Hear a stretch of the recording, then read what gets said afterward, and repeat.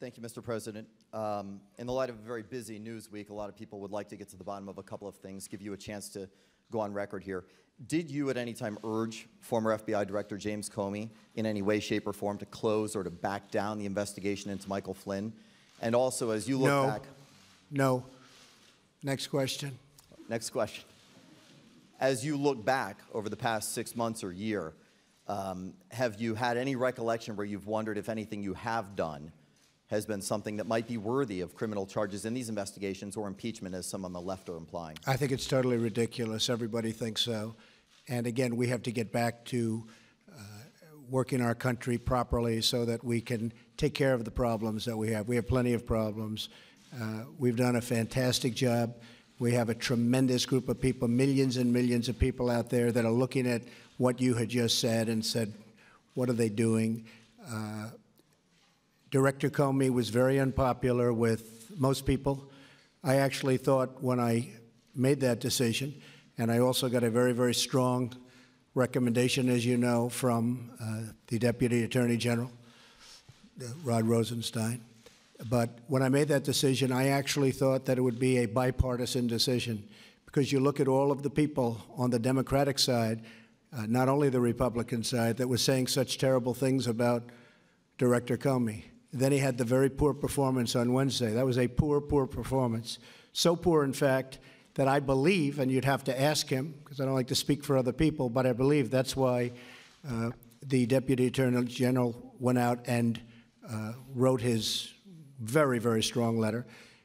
And then on top of that, after the Wednesday performance by Director Comey, you had a person come and have to readjust the record, which many people have never seen before, because there were misstatements made. And I thought that was something that was terrible. We need a great director of the FBI. I cherish the FBI. It's special. All over the world, no matter where you go, the FBI is special. The FBI has not had that special reputation with what happened in the campaign, what happened with respect to the Clinton campaign, and even, you could say, directly or indirectly, with respect to the much more successful Trump campaign.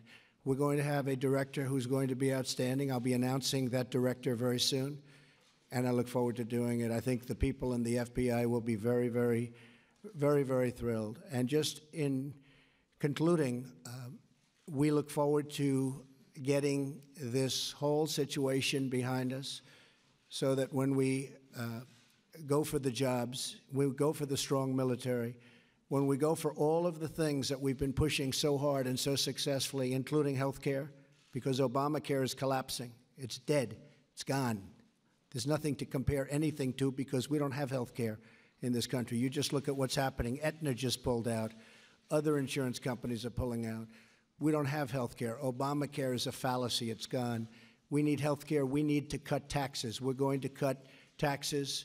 If I get what I want, it'll be the biggest tax cut in the history of our nation.